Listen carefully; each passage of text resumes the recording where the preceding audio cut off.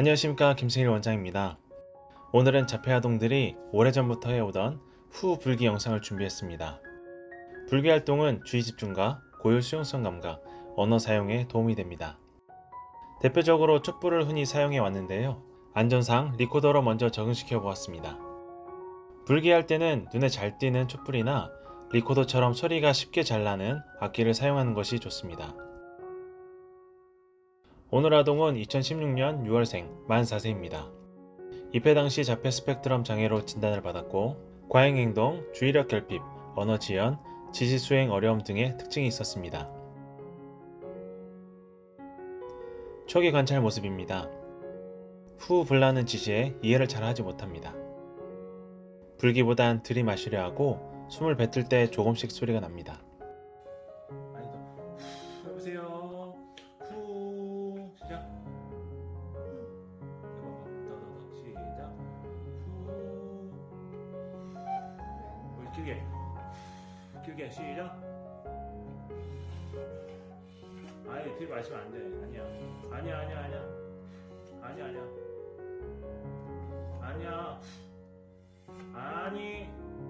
아니야.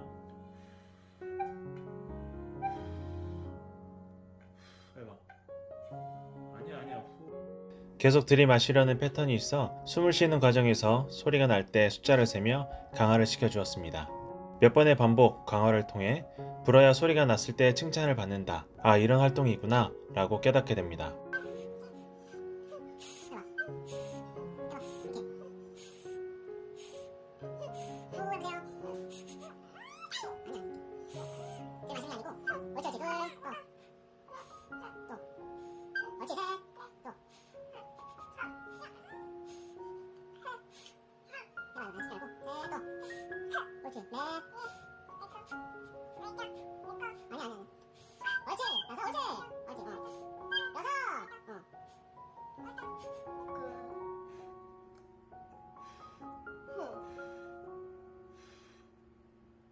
이거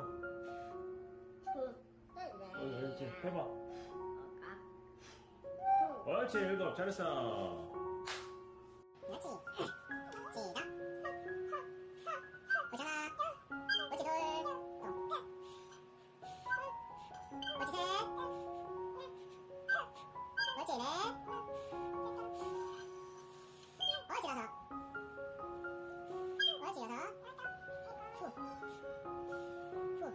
시작.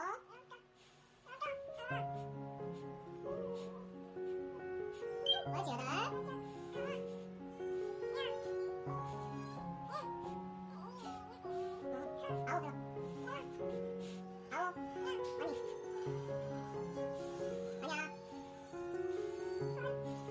옳지 여섯. 후.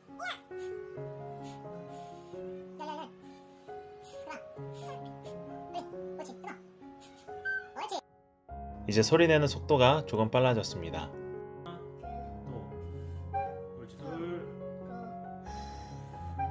옳지 셋.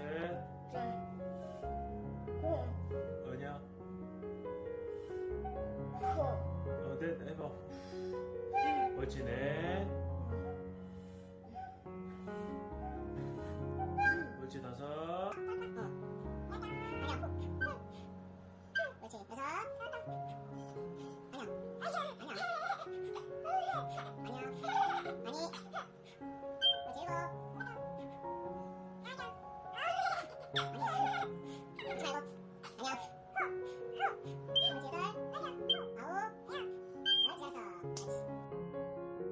분명한 소리를 낼 수 있게 되었습니다. 빨리. 옳지 하나. 둘. 셋. 넷. 다섯. 또.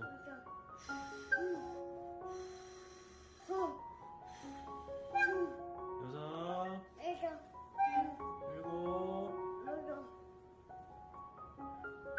여덟. 아홉. 열. 잘했어. 그렇지.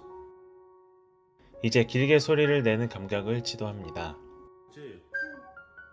길게. 더 길게. 옳지. 더 길게. 더 길게. 더 길게.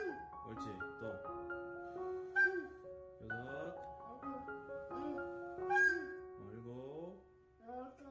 7. 옳지. 8. 또. 옳지. 9. 옳지. 잘했어. 파이팅. 아치. 몇 번의 반복으로 길게 라는 지시에 맞춰 길게 낼 수 있게 되었습니다. 옳지. 2. 더 길게. 옳지. 3. 또. 길게. 더 길게. 옳지. 4.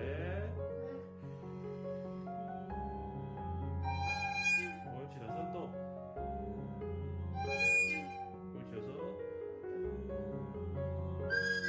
더 길게. 아예. 옳지. 7. 8.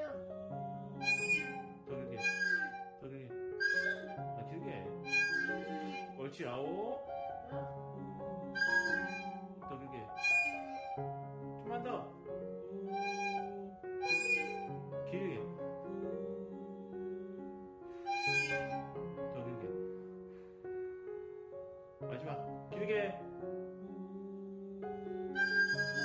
옳지. 잘했어. 옳지.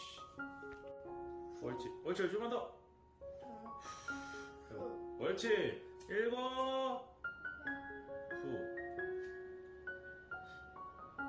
옳지. 8. 또. 여기 보고. 더. 옳지. 9. 마지막. 10. 더 일로 가까이 오세요. 옳지. 아이들이 새로운 감각을 인지하고 반응시키는데 다양한 방법이 있습니다. 그리고 더 빠른 방법을 계속해서 연구해가고 있습니다. 앞으로 아이들에게 더 빠른 치료가 제공되는 그날을 기대하며 오늘도 희망을 잃지 마시고 함께 연구하며 자폐증을 이겨냅시다. 화이팅!